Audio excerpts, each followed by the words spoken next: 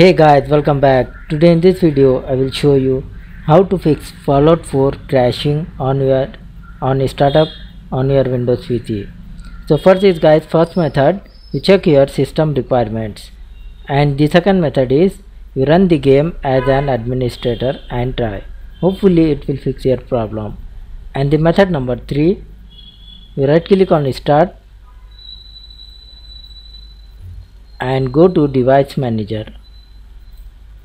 Go to device manager,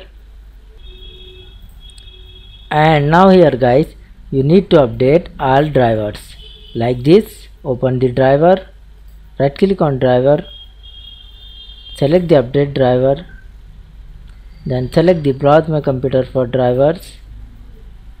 Next select the let me pick from a list of available drivers on my computer, and finally select the driver and click on next.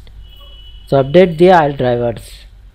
After guys you restart your computer and try. Hopefully it will fix your problem. And the last method number 4, open your control panel,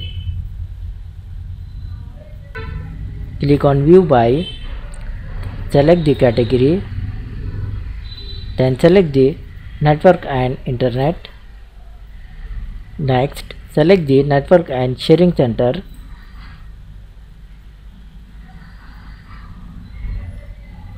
Now select here change adapter settings,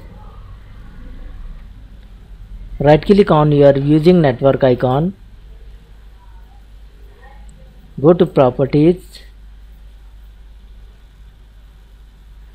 select here internet protocol version 4, then click on properties, select the use the following DNS server address and type here 8888 and 8844.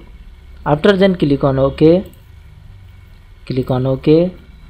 close this and restart your PC once again.